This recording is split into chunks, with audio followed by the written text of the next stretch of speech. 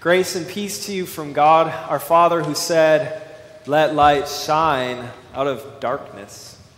Amen.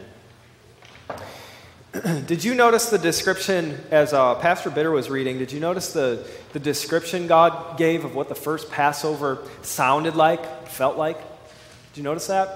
Let me read the last verse again from Exodus chapter 12. Pharaoh and all his officials and all the Egyptians got up during the night, and there was loud wailing in Egypt, for there was not a house without someone dead. That sounds like an actual nightmare, doesn't it? Waking up in the middle of the night and finding your firstborn dead. First Passover was a dark night, wasn't it? I still remember watching, maybe you've seen it, the Ten Commandments, the old Cecil B. DeMille movie. I still remember watching that as a little boy and having chills run down my spine when the angel of death passed through Egypt.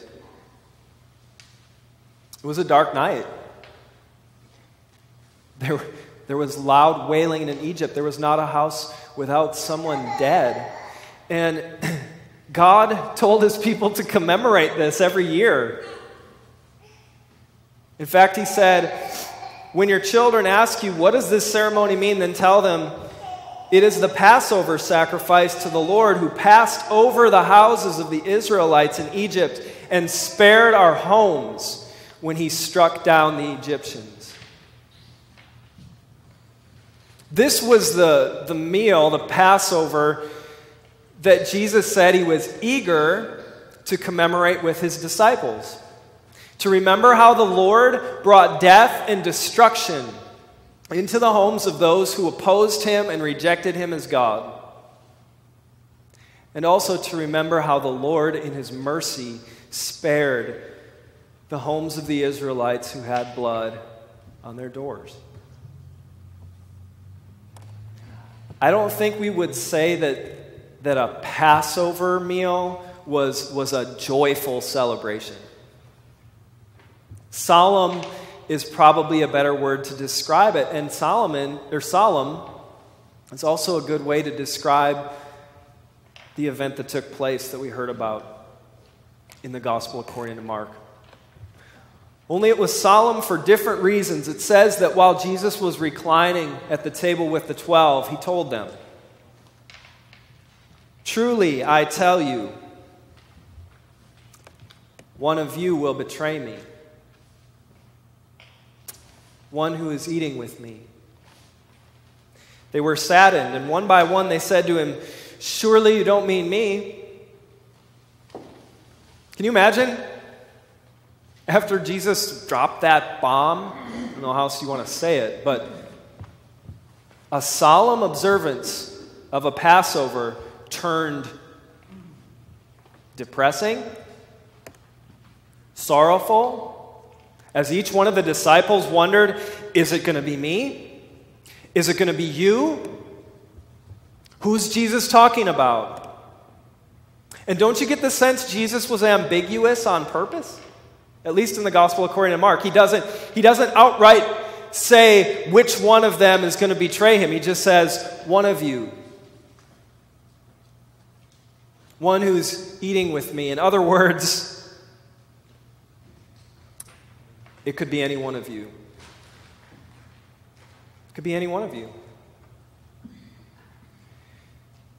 Jesus wanted those 12 men to realize something about themselves, something that we humans try so hard to hide and so hard to deny. And that is that we are all capable of great evil and great wickedness. Jesus wanted all of those men to realize the powerful pull of temptation. The temptation to exchange the glory of God for something that we can see and touch. Something like 30 silver coins. Just in case any one of them was going to get the idea that sin isn't somehow an eternally destructive thing, Jesus then went on and said, "The Son of Man will go just as it is written about him. But woe to that man who betrays the Son of Man. It would be better for him if he had never been born."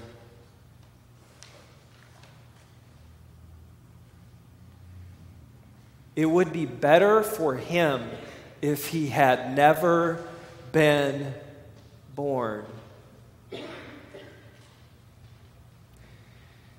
You know, sometimes we'll see people in a situation and we start to think of reasons why maybe it would have been better for them if they had never been born. Maybe we'll see someone who is born into poverty. Maybe their parents abandoned them. And they'll never have access to good health care. They'll never have access to good nutrition, a steady diet. You could even think of maybe like Lazarus in the parable of the rich man and the poor Lazarus, where he's longing for scraps that fall from the rich man's table. He's got sores all over himself. And so we might look at people like that and think, man, it'd be better for them if they had never been born than to live a life like that. Or sometimes God in his wisdom creates a human being that has handicaps that other people just don't have. And then all of a sudden people are talking about, well, you know, what's their quality of life going to be? It's going to have a poor quality of life. Maybe it would be better if they had never been born. But when Jesus talks about reasons why it would be better for someone never to have been born, he talks about things like knowing the true God and turning your back on him. He talks about things like tasting in the forgiveness of sins. And like a dog who returns to its vomit, going back and embracing the very thing that made us sick to begin with. When Jesus talks about reasons why it would be better for someone to never have been born, he talks about walking out of the presence from the God who loves you and cares for you in exchange for something that will eat you alive. Woe to that man. It would be better for him if he had never been born. And I think that all of us would agree that it would be better for someone. It would be better, in general, never to have been born than to ever have to hear God say, "Away from me, I never knew you. Depart into the fire prepared for the devil and his angels." What a dark night it must have been for the 12 as Jesus' words penetrated their hearts. What a dark night it is for us as we consider what Jesus said. Don't you think his words made the disciples wonder a little bit about their commitment to him? Don't you think Jesus' words kind of made them question how faithful they actually were? Do they make you wonder? Do they make you stop and ask yourself, how faithful am I? What is my commitment to Jesus? Do they make us realize our own potential to turn away from what's good and to embrace what's evil, even when we know how harmful it'll be for us? In Galatians 6, the Apostle Paul says, if anyone thinks he's something when he's nothing, he deceives himself. Friends, the only thing that's worse than actually betraying Jesus is thinking that it could never happen to us. And so the Apostle Paul says, if you think you are standing firm, watch out, lest you fall. It was a dark night for the 12. And I suppose it could be a dark night for us too, as we realize how weak and how fragile we are and how prone toward that which is evil. But Jesus didn't leave his disciples. Let me say that a different way. Jesus didn't let darkness, he didn't let that overcome his Last Supper with his trembling disciples. Jesus won't let darkness overcome his time with us this evening. Having exposed us and having shown us the things about ourselves that we try hard to deny and hard to hide, Jesus does something interesting. Do you notice that he didn't tell his disciples, here are 5 steps to fight sin in your life? As a matter of fact, I want each one of you to do something to prove your faithfulness to me so that you won't ever betray me. Jesus did something for them. Jesus gave them hope on the darkest night. Mark tells us, while they were eating, Jesus took bread, and when he had given thanks, he broke it, and he gave it to his disciples, saying, "Take it. This is my body." Then he took a cup, and when he had given thanks, he gave it to them, and they all drank from it. "This is my blood of the covenant, which is poured out for many, which is poured out for you." Instead of saying, "Away from me, you evildoers," Jesus said, "Come to me, you who are weary and burdened." Come. A friend calls it God's supper with sinners, because that's what it is. And that's who it's for. When we want to show that everything's okay between us and other people, that everything's good and well, maybe we have a meal together. We eat together and we drink together and we spend time with one another. That's what our Lord Jesus is coming to do with us tonight. Only he gives us himself. And I know it looks like regular plain bread and tastes like wine, and it is. But Jesus says, "See with your ears." And yes, I said that the right way. See with your ears. This is my body,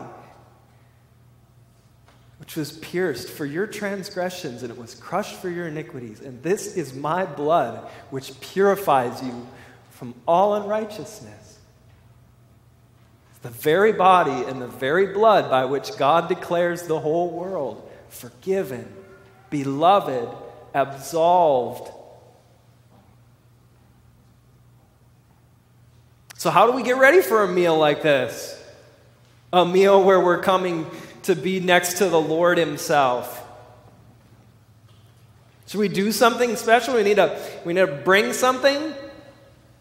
Martin Luther in the Small Catechism talks about what it means to be properly prepared. And he says fasting is a good thing. Other outward observances, those may serve a good purpose.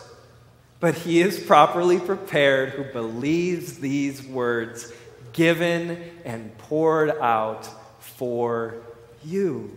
This is for you. We're not doing something special for God when we come to the table. He's doing something for us. He's giving us peace and the hope of life everlasting.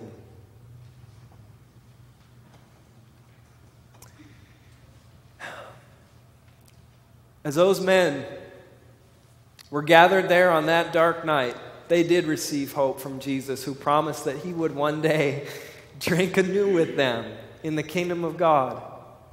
And for centuries, it's what Christians have been doing. Guilty people redeemed by the blood of Christ, gathering together where Christ himself comes, gives himself to us, unites us with one another. It puts us all on the same plane. We're all capable of great sin, and we've proved it. But together we worship a God who's capable of great love. And he's proved it. So as you come to this meal, and as we proclaim together that God loves guilty people, that God saves guilty people, as we proclaim that together, we also proclaim that to the world until the day when the darkness turns into dawn and we see Jesus face to face. Amen.